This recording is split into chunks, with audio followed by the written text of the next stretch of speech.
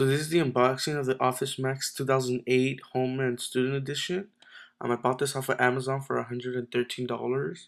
I was either gonna get this or the business edition, but I didn't find the business edition to be beneficial, so I didn't get that. And it was $120 more. So yeah, I'm using one hand because I have a cheap camera that I bought for $30 and it's really used, and I don't have a camera stand.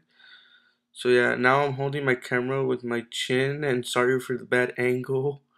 It's really hard. And here we go. Alright, so I just took this out, and I'm assuming these are the instructions, which I'll see right now. And yes, these are the instructions. So you can see the quick startup instructions. Just the basics to tell you how to install the program or software, same thing. And this is the official disc that takes me time to take out. Wow, flapping it. Alright, and it looks brand new. Wait up.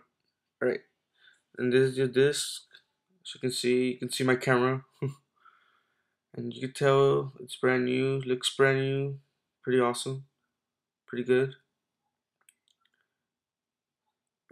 And then I checked the back of the CD case, and I could see that it has the product keys, and it's 3 of them. There are 3 product keys, but I'm not showing that for obvious reasons. So yeah, and this is what it includes: the Office Max 2008 edition.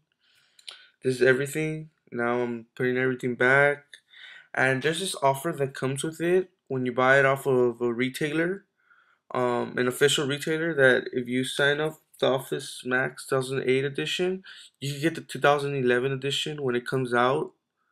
One only. You only get one, and you have to enter all the information you get, and that's in the Microsoft Office website. So yeah. All right. Thanks for watching, you guys. All right. This is my first video. Thanks again.